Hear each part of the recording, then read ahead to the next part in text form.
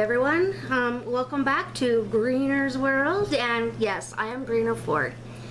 My take a minute and stop and think is about YouTube haters, and mainly their comments. I mean, if you're a YouTuber and a small YouTuber and you come across your first hate comment, the one thing I'm going to give you advice about is to literally just let it roll off your back.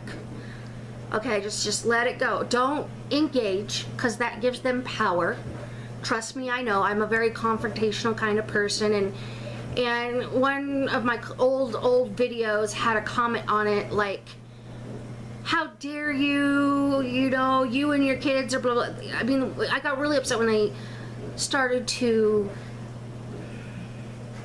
like badmouth my kids. You know, that's a territory where parents and grandparents you just don't go do. I mean, especially if it's a woman, okay, because we will definitely go mama bear on your butt and you will never see the light of day again. So the next thing is just remember that them hating on you is, one, their opinion, and two, you can always block those comments. You can delete those comments. You can even delete those people from subscribing to your channel so that you don't have to deal with all of that. And I'm going to tell you, if you're a YouTube hater and you're doing those comments, just remember that the person that you're saying these comments to, they have feelings as well.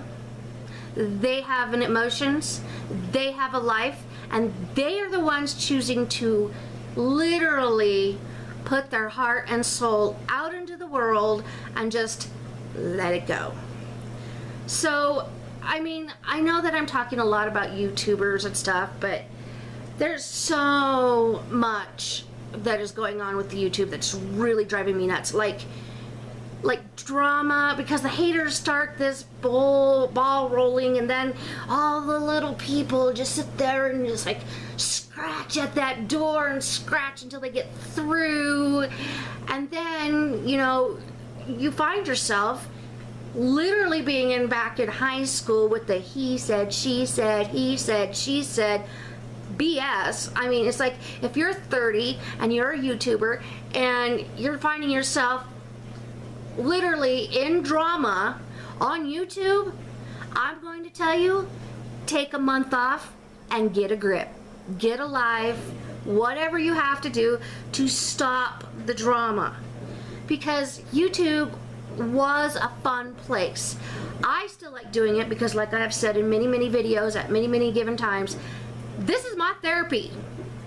And I have a rant and rave where I've already rant and raved about this, but I'm just letting you know that if you're a YouTuber, take a minute and stop and think. Take a deep breath, clear your mind, and let it roll off your back. I know it's harder. It's easier said than done. I get that, okay? If you're a YouTube commentator, don't do it. Not everything in this world is 100% shareable online. Remember those days? Probably not. Remember those days when we didn't have YouTube? Well, of course, a lot of you don't remember not having YouTube. I'm a little bit older than all of you. I remember we didn't have YouTube. I remember when we didn't have cell phones. I remember when we didn't even have computers.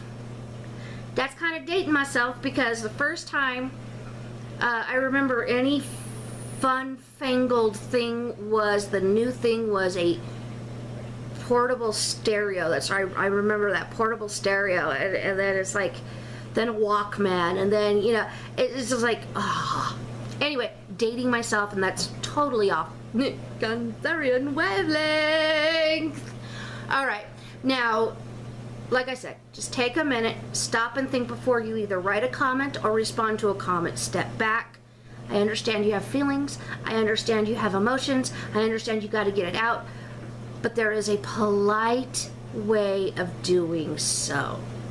Choose your comment, your words, and your punctuation carefully.